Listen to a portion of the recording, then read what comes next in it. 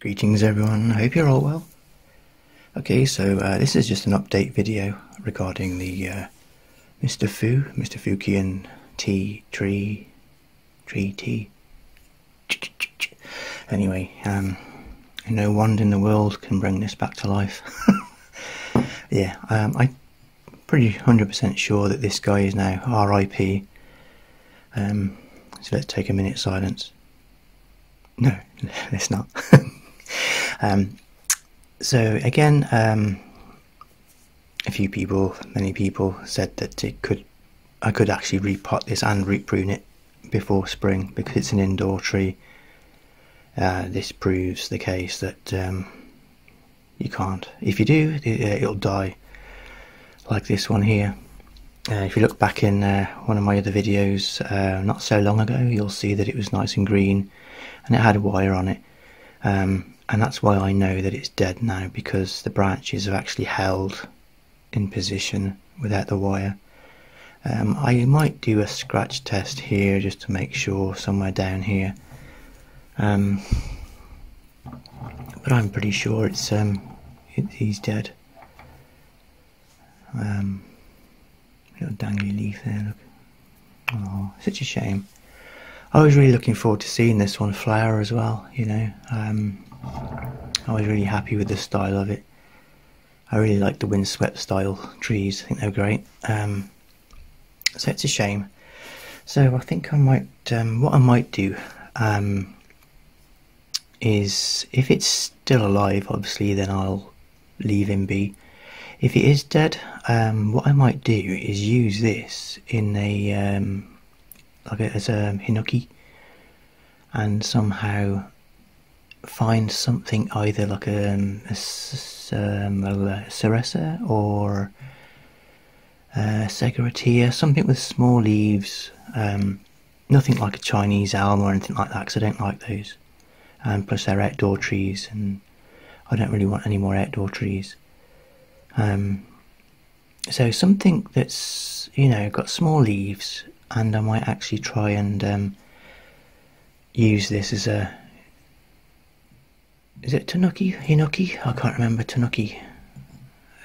Yeah, which will involve basically wrapping around something so it looks like it's actually part of it, if you know what I mean. But what I'll do first is, if it's definitely dead obviously, is strip the bark off, and then I'll treat it with some oh god, what's it called? Stinky stuff, really smelly stuff. It's like a sulfur type stuff, which helps protect and preserve it, and it also bleaches the wood, so it gives it like more of a whiter finish. And it'll be ideal really for an indoor bonsai, if I get it to work. But rather than just wrapping it around, what I'm actually going to try and do is carve. Like I'm going to find something I can use, and then get the initial kind of style down, and then I'll basically pencil it in. And then what I'll do, I'll use a micromotor drill, which is mainly used, I used to use it in glass engraving, but it's also used in dentistry and stuff. It's super small drill, and I'll carve out the like a little well where I want the actual new plant to embed into, so it'll have a better chance of merging then with this one.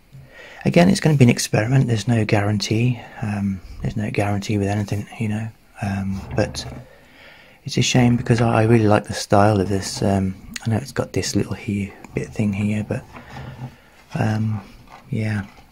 So I suppose I better grab a knife. If it is still alive, I'd be very surprised. I mean, I did check the roots and they're still there, but it doesn't mean that they're still alive. I'm not sure. I mean, obviously, if it's still green, then it's alive. But I did also read somewhere that somebody said, or a website said, that it could still be alive even if it's white as well. So if you do know whether that's true, drop us a comment just before I hack the living daylights out of it. So I want to try and preserve as much of it as possible, because you know, and I'm still going to use it in one way or another. So what I might actually do is,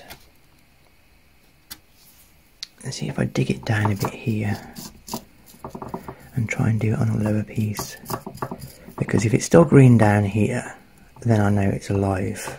But if it's, you know, if I do it all the way up here, it could be dead up here but still alive here.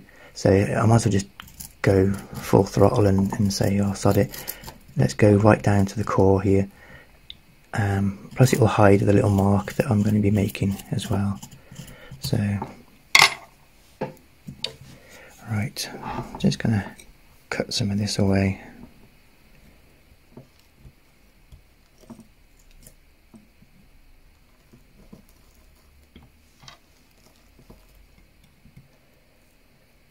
Looking very white there. Something's telling me this is dead. Yeah, it looks pretty dead. There's no green at all.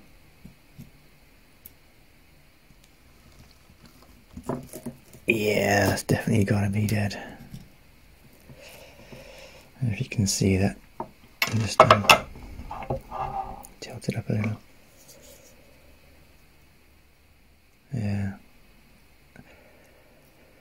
can't see any green. So that's that, I guess. I'll keep it in there anyway, and I'll see what happens. I'm not going to hold my breath, but I might as well just keep it like that for now until I decide what to do. It's like the only trees that I can think of doing it with, like for indoor, would be Ceresa, because they're like, the leaves are quite small on those. Or something like these. I'll just go and get one of these things over here.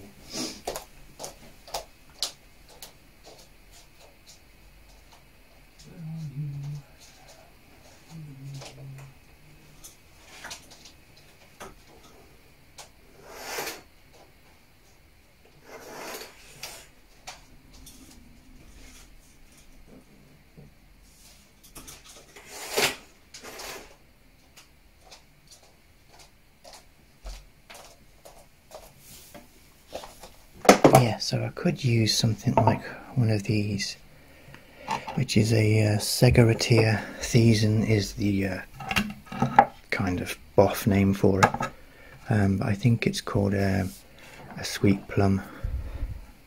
So it's got quite small leaves. The only downside about these is the branches are quite brittle, so bending them would be a task, but I have got a lot of cuttings of these, so it could be a future project that I could possibly do when the shoots are not quite matured as much as these have. I've got a few cuttings growing at the moment, and they're getting quite long, so yeah, I think I might do something like that with it.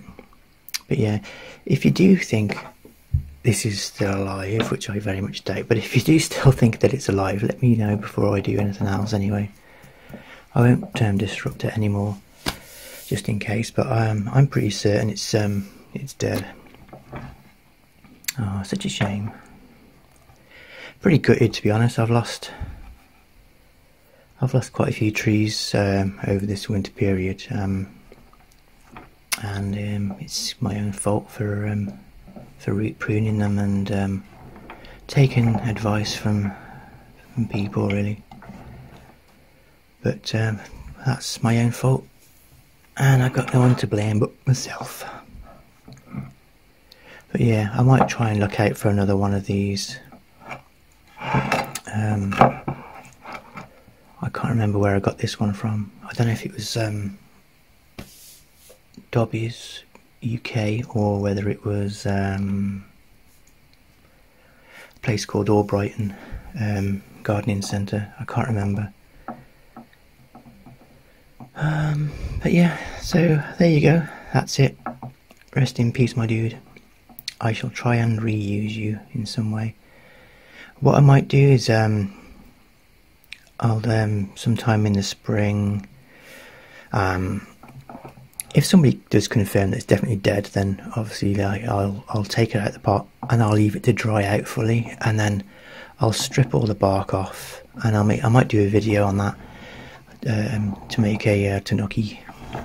I think it's a Tanuki or a Hinoki. Tanuki. I think it's a Tanuki. Something's saying that anyway. If I'm wrong, please do correct me. Having a blonde day today. Well, grey day, shall we say. So yeah, thought I'd give you an update on that one anyway. So if you do own any indoor bonsais, don't root prune them. Just don't do it, because this is what will happen. Learn from my mistakes anyway. I mean, that's if you're in the UK. If you're in another country, it might be a different story. I don't know, but it didn't work for me. The temperatures in the house have been, you know, sort of reasonably warm, but not too warm for it. So there was no other reason why it died apart from the root pruning. I didn't cut a great deal off. I just pruned enough off, you know, to stop it from being pot bound, really, because it was quite hideous. But there we go. Okay, take care, have fun, see you soon. We out of here.